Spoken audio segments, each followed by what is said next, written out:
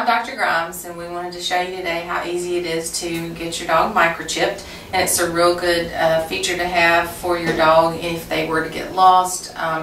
Any shelter or vet clinic that they would be brought to will scan them for a microchip, and that number on the chip will identify the dog back to you.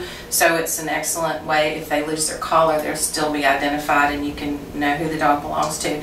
But we always, we have our scanner, and we always scan the animal before we do the microchip. Occasionally we'll have a puppy that has had a microchip put in as a young puppy, and the owners didn't realize that before they had the dog. But Mac does not have a microchip, and so this is our microchip syringe, and we always scan it and to make sure that the chip is in here, and it is, and our number reads.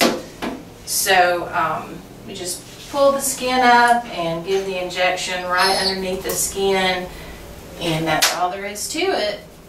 And he did very good. And then we go back and scan again, and we have his number. So it's just that simple to get a microchipped, and it's a lifelong identification process. Once it's implanted, it's there for life. So it's a one-time thing. He did great.